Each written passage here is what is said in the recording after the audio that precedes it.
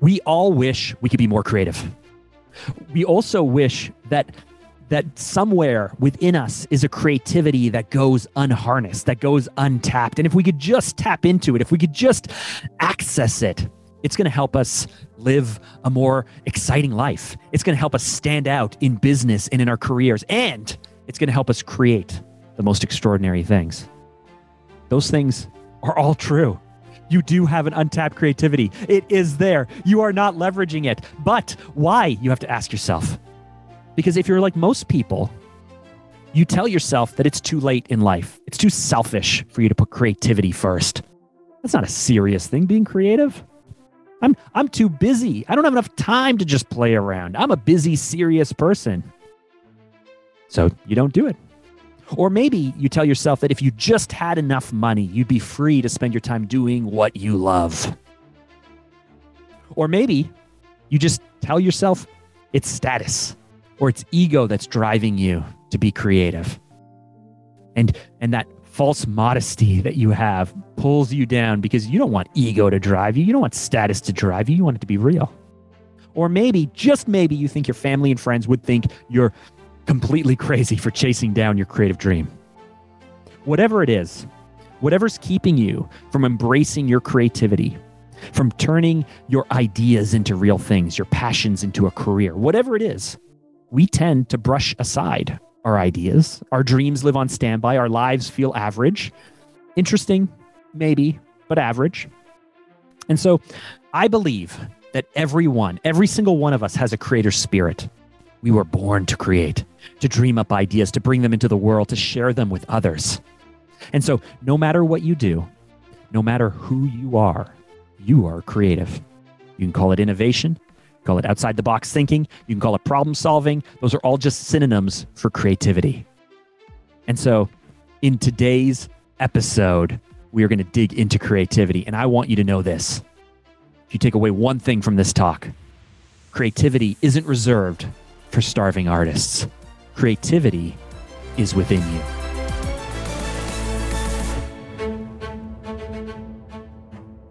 Welcome to We Do Hard Things, the show about facing fears, taking big risks, and chasing down dreams. On today's show, I talk creativity with the godmother of creative structures, writer, author, and the creator of The Artist's Way, Julia Cameron.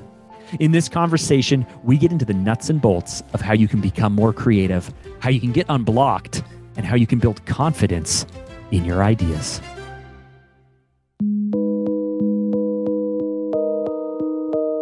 The first question I have is, in your new book, Seeking Wisdom, you really do draw a ton of parallels between spirituality and creativity. Why is it that you think creativity and spirituality are so closely tied together? Well, I think that creativity and spirituality are tied closely together because that's the way the world works. That we have a creative energy that moves through us, and that as it moves through us, it inspires us. I believe in a line from Dylan Thomas. The force that through the green fuse drives the flower. And that creative energy is what I think of in terms of a higher power. And it flows to us and through us. And we are each one individual, and we have a destined identity. And I think what you're talking about when you talk about creativity and spirituality being one and the same, it's a matter of putting forth a genuine prayer to whatever you choose to believe in. And so do you believe that you can, I don't want to put too fine of a point on it, but there are plenty of people who are creative who are not spiritual, or they're spiritual without even realizing they're creative. So what is the kind of the overlap in the Venn diagram for these two things? Well, I think that what happens is that as we move into our creativity, we have an expanded sense of self. and that I've had people say to me, Julia, I'm an atheist. Can I still be creative? And the answer is yes, you can, and yes, you do. And I think when you work on your spirituality, your creativity automatically expands. And when you work on your spirituality, you find yourself becoming larger and wiser.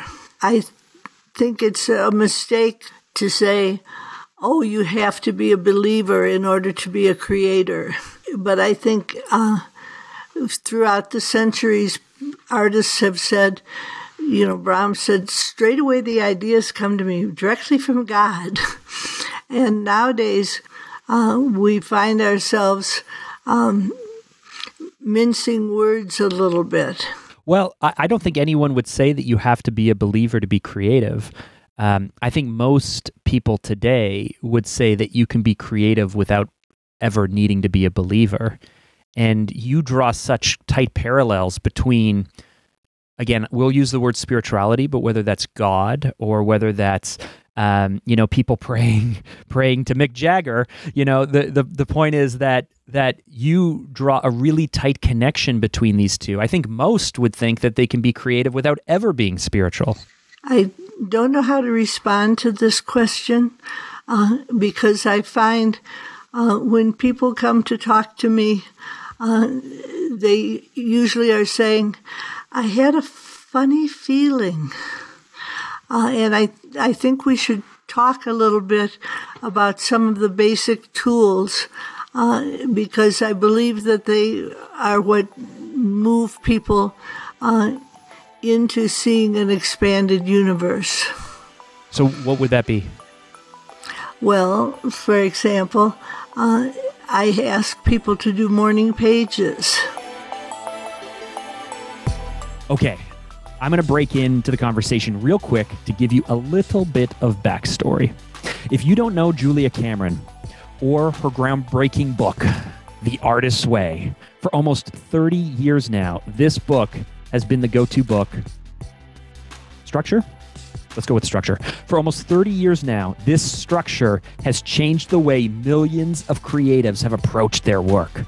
30 years in print, 5 million copies sold. There's something to this.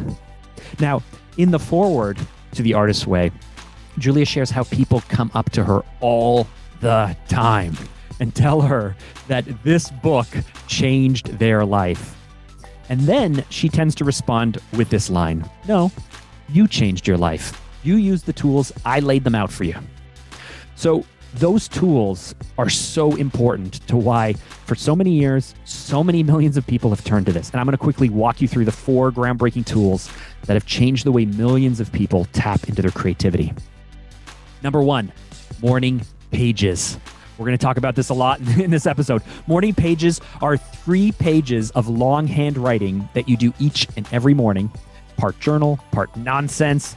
3 pages that you write out each and every morning about anything at all. Often a mishmash of thoughts and sometimes pointless. Morning pages give you the chance to talk things out like you would with a friend. But instead of a friend, it's just you, a notepad, and a pen. The real magic is that they allow you to get out of your head all the worries and fears and distractions standing between you and an extraordinary day. Okay, the second tool is artist dates. Julia talks a little bit about this in our interview. The artist date is a 1 to 2 hour, once a week solo adventure that you take just for fun. It's basically scheduled play. Julia believes that your inner artist, my inner artist, is a youngster, and that we need to make room in our schedule for adventurous play and delight. And if we have this play and this delight, we're going to open ourselves up to new creative ideas and inspiration. Tool number 3 is going for a walk. The third tool costs nothing. It's old school. You're just going to go for a walk. No dogs, no music, no podcasts, no friends, no one else. You're not meeting anyone. You're not out there doing anything. It's just you and your thoughts outside in the world for 20 minutes, twice a week. And tool number 4, we really dig into this one during the interview, writing out guidance. This is Julia's newest tool, but the idea is that as you work through your morning pages, you're going to ask questions. Need help? Ask for help. Need guidance? Ask for guidance. Not sure what to do? Ask, what should I do? It's basically part prayer, part meditation, but like through writing. And so you write out whatever you need guidance for, and then you listen. You listen for a reply, kind of within you, kind of what pops into your head, what comes into your mind. And then you write out whatever comes into your head. Julia writes in her latest book, Seeking Wisdom. She breaks down in depth how this helps her. But she also writes this. I love this. This is a quote. But Julia, I'm asked sometimes, what if it's just your imagination that your prayers are answered? And I reply, if it's just my imagination, it's still good. And my imagination is far wiser than I have thought. I love that quote. Okay, now that you have a handle on the tools, let's pick up the conversation where we left off. People usually start off saying, Julia, my life is so dull. And I'll say, I don't think so.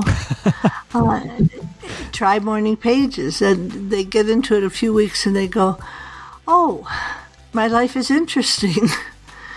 I'm interesting. And as we find ourselves getting more honest on the page, we find ourselves getting more honest with our fellows. And we find ourselves saying, oh, I asked about this, and lo, I seem to have an answer. It's interesting to me that people come to you. I guess, you've been doing this for well over 40 years, and you've developed a really strong fan base where the people that you're speaking to are open to spirituality or Christianity. People, embrace the morning pages. I'm not sure if people come along and ever challenge you on it, or if at this point it's just so part of an artist's toolkit to be able to do the morning pages, or to be able to have the date, or any of the kind of other tools that you've developed along the way.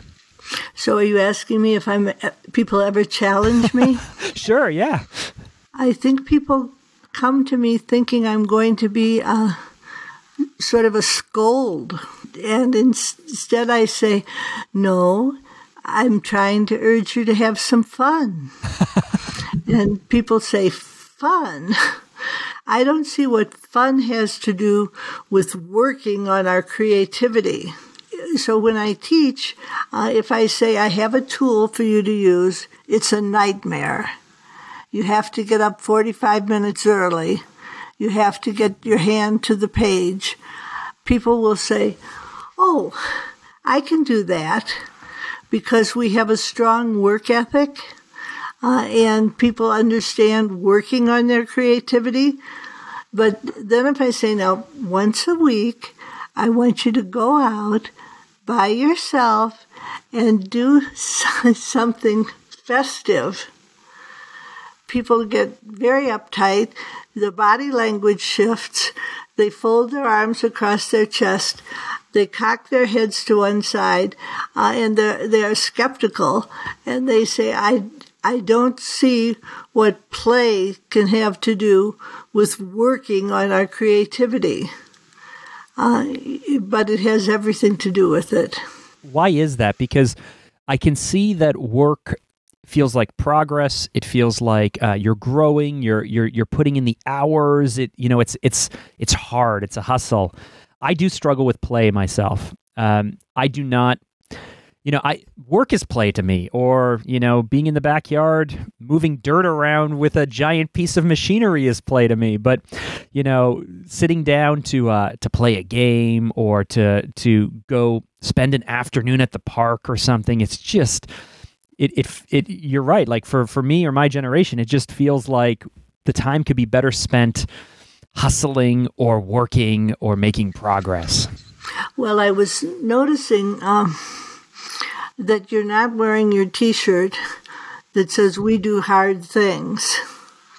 And I was thinking, well, what hard things do I assign? And I think we do hard things is we do morning pages. And of course, now we have the benefit of learning all of these tools through your teaching, through your experience. But if we go back, the pivotal point in your life where your husband has decided to leave you, where you're forced to admit to yourself that you're an alcoholic. And what I found most interesting in that story was the fear of not being able to perform or write without alcohol. The fear that whatever worked for you before, if you drop that, even though it's not serving you, the fear is that maybe you're not a good writer. Maybe you won't be capable of writing. So can you talk a bit about this fear of not being able to perform, and then the flip side of that, the trust that you have to have within yourself or God or the universe that you always can? I had a very primal fear, which said I wouldn't be able to create without a bottle of scotch. I thought writing and drinking went together. Many famous writers have said so in the past, right? Yes, we have a mythology that tells us that writers are drunks. And we have a mythology that tells us that, well, I want to say that we need additives in order to access our creativity. What I found was that this was not the case. And I posted that little sign by my writing station that said, "Okay, God, you take care of the quality, I'll take care of the quantity." I began to try to be of service. Before that, I wrote for Rolling Stone, I wrote for Miami Vice. I was hip. And when I got sober, I had to face the fact that maybe there was a better way to do things. And I had people telling me to just try. And I think that's a lesson that I try to pass on to people now with morning pages and artist dates. Just try. And what do people report back when they do? Oh my God, it worked. And then you say, "Don't act so surprised." In your book, you mentioned you're really writing more for ego. And yet on the other side of that, when you became sober, when you discovered morning pages, when you started to pray through writing, you started to come from more of a place of service. What was really the difference between the two? Is it really about the writing? Is it more about mindset? Were you just more humble? Is it that the writing has changed, or even that these tools have changed, or did you just fundamentally change at your core? That's a good question. What I found myself saying was, if it's a choice between creativity and sobriety, I'm not so sure I'm going to choose sobriety. But I was promptly told, "Julia, without sobriety, there will be no creativity." I found myself experimenting. I had such an investment in being hip that it really took some open-mindedness to try to do anything else.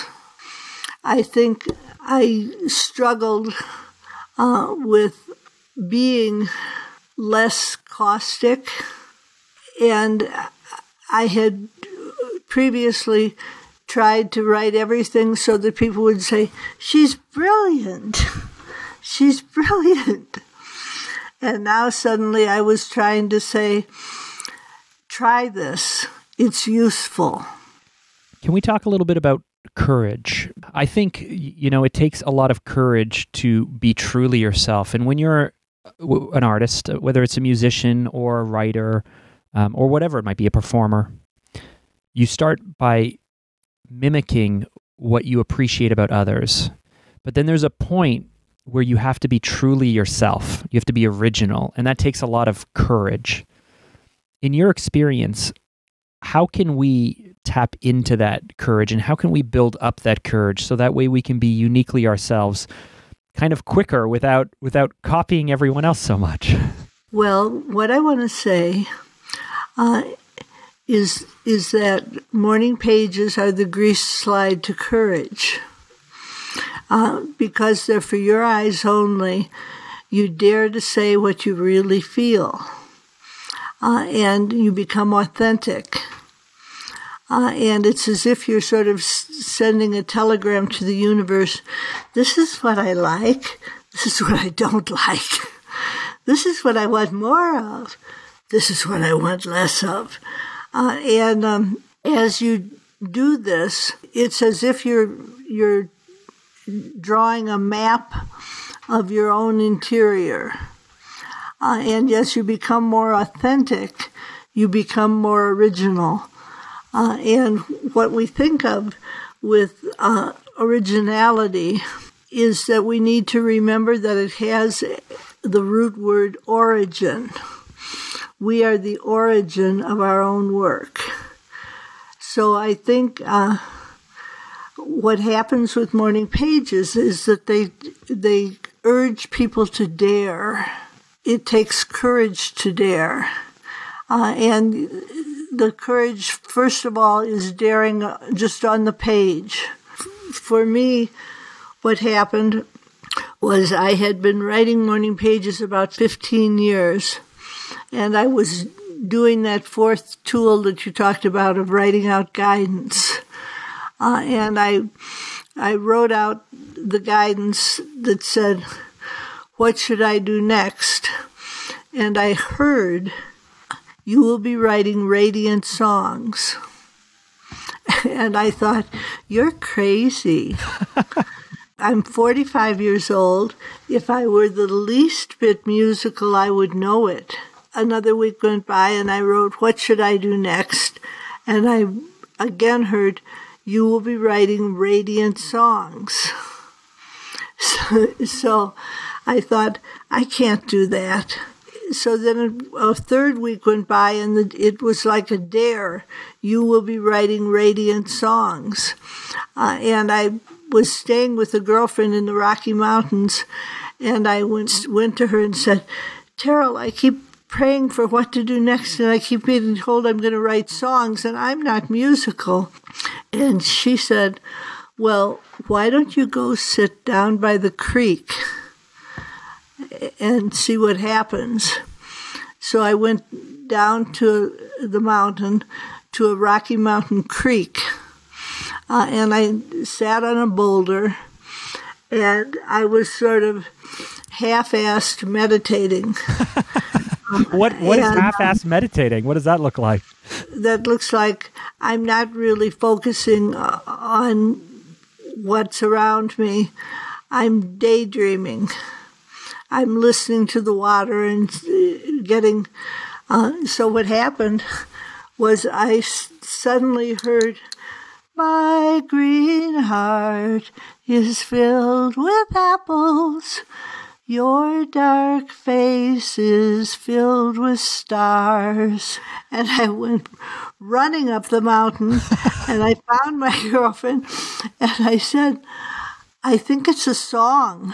And what happened was it opened an inner door. I noticed half of your team is British, and I came to write more guidance.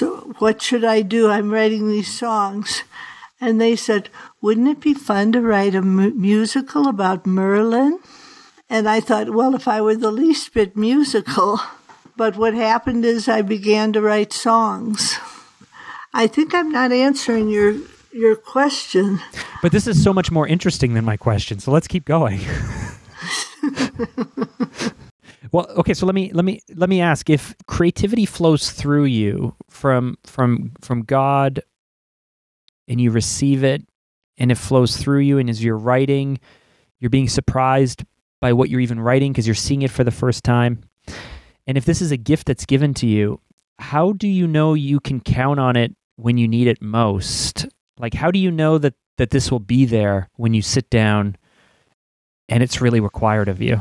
okay, you do morning pages. And when you do morning pages, you sort of drop down the well and write whatever occurs to you.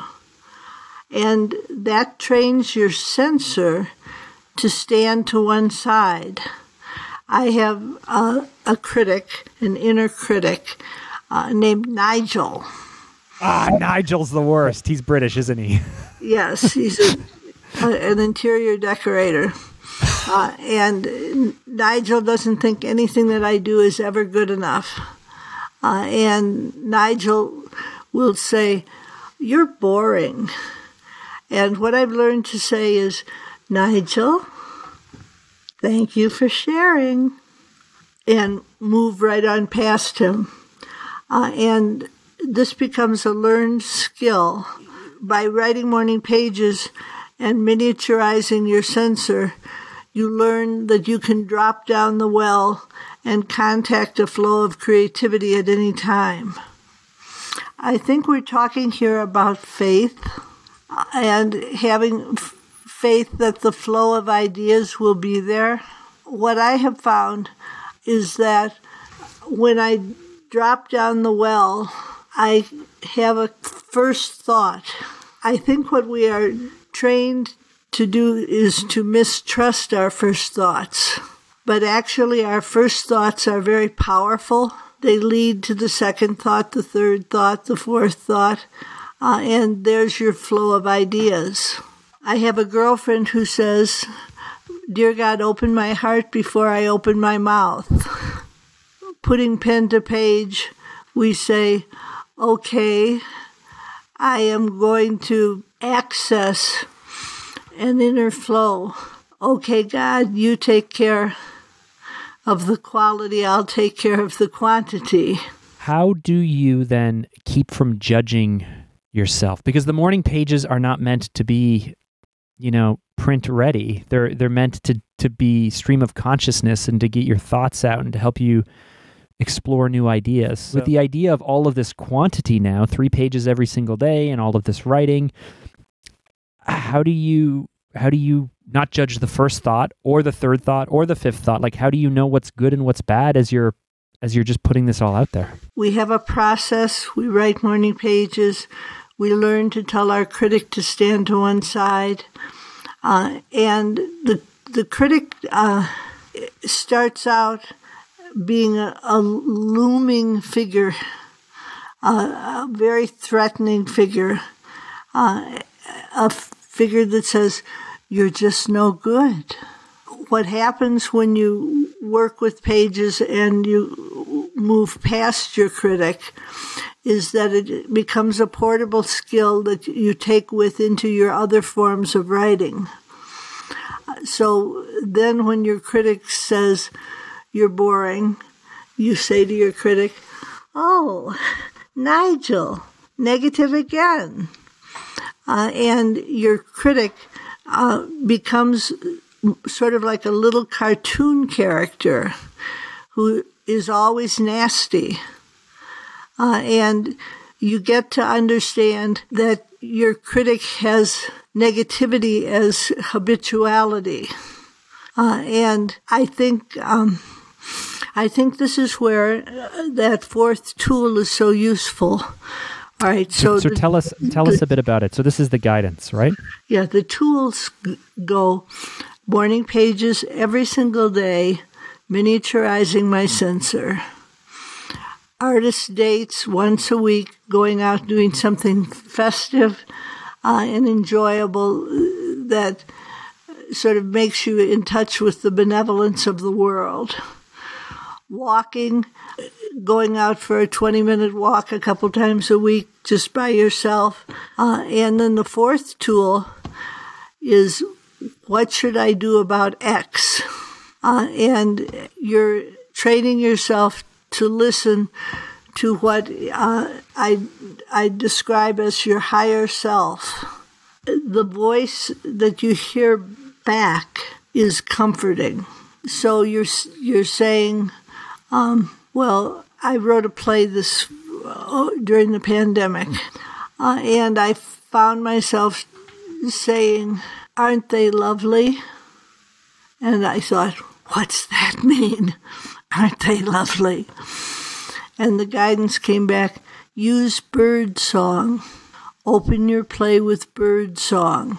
So that was an answer to X, what should I do next? And the answer was, open your play with bird song. So what I find with the guidance is that you can say to it, I didn't like what I wrote yesterday. And then you listen. And a lot of times you'll hear, you just don't know the ending, you're impatient. And then what do you do? And then you keep writing. Then you keep writing. This guidance of asking the questions and writing out the response, you align this with prayer, essentially. That it's a different way to be able to connect with God, if that's what you believe in, with a deeper level of spirituality, or being able to tap into even stuff that's within you.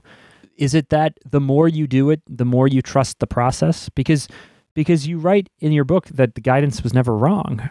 And it could be that the guidance was never wrong, or you manifested it, right? Like you had the idea, you worked towards it, and then it proved itself right. Am I overthinking this, or is there something deeper here? I think you're, I noticed reading a description of the show.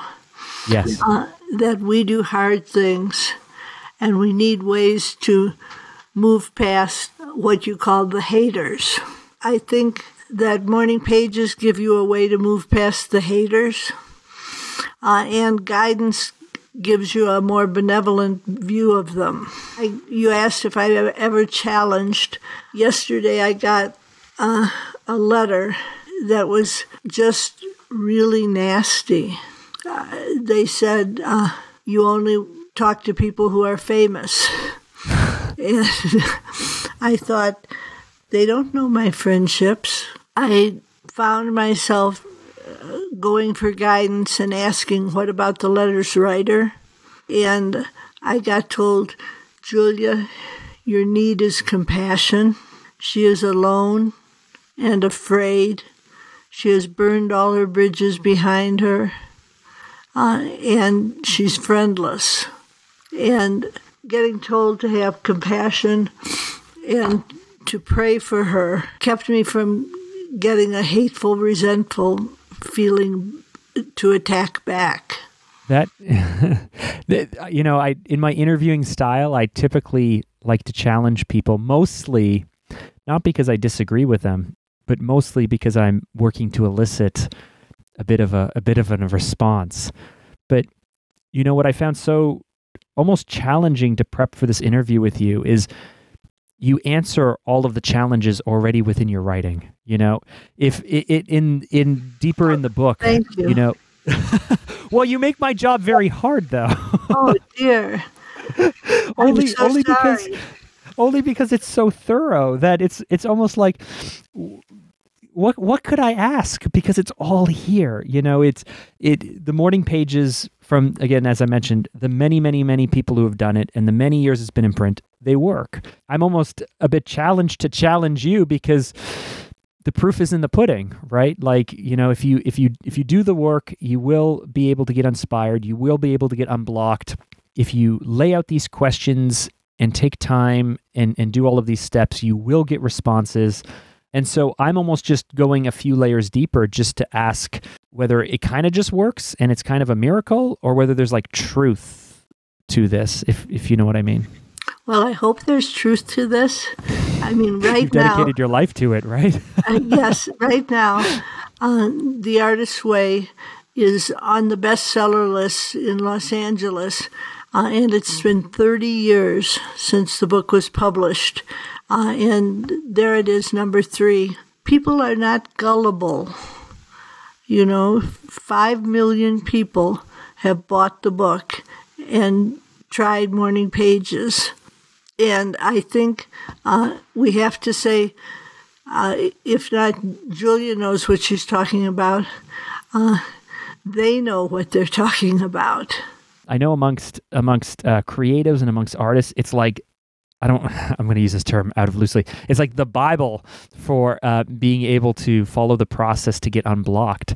How did putting that to paper? So it's one thing for you to discover it and for you to use it, but putting it to paper, how did that change your life? Very gradually. I thought I was writing the book for myself and 10 friends. Then the book caught fire. It's interesting to me. I have a friend who likes the prayer book. And he said to me, Julia, I'm a Jew and an atheist. Hardly your target audience. But the book spoke to me. I say at the beginning of The Artist's Way, don't let semantics get in your way. If you don't like the word God, use good orderly direction. Use universe, use spirit, use Obi-Wan Kenobi. I think the learning curve for me has been how open-minded the higher power is. I have had people say to me, Julia, you wrote a Sufi book. Or, Julia, you wrote a Buddhist book. I find myself thinking the book takes on the coloration of the reader. So, in your case, I would say it's a druidic book. Am I druidic? That's I've never been called that yet. So I'm calling you druidic. I'm gonna go deeper into that because I'm learning quite a bit about Stoicism, and I quite like some of their principles, but I'm gonna look into the druidic background. So we haven't talked about what I call believing mirrors. And believing mirrors are people who reflect back to you your strength, your possibility, your size.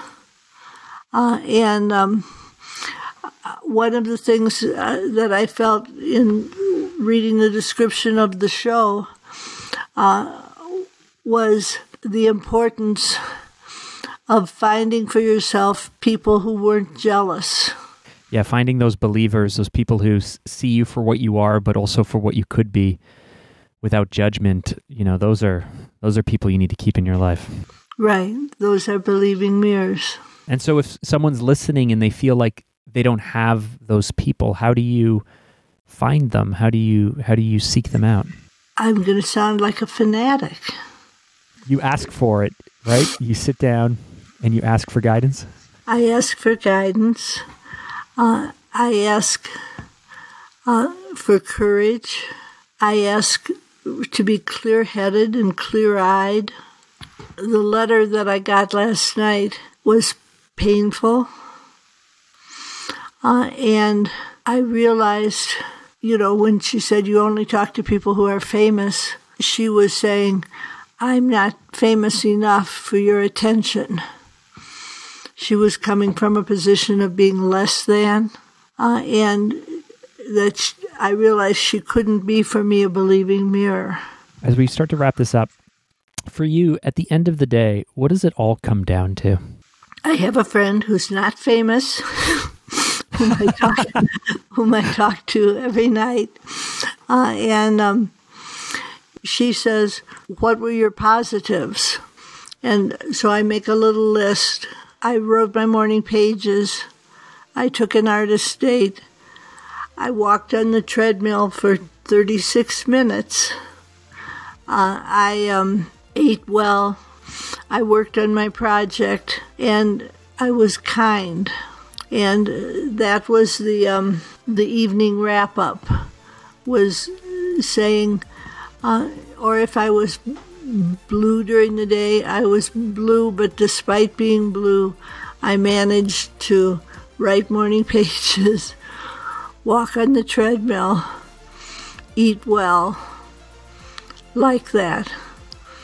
So it's counting up the positives of the day and being grateful and I think gratitude is something that takes a little bit of practice to say, well, I'm grateful for the day that's gone by.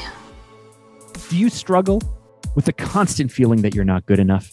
Are you looking to unlock your full potential? If so, you have got to check out the conversation I had with the author of the ridiculously amazing book, Worthy Human.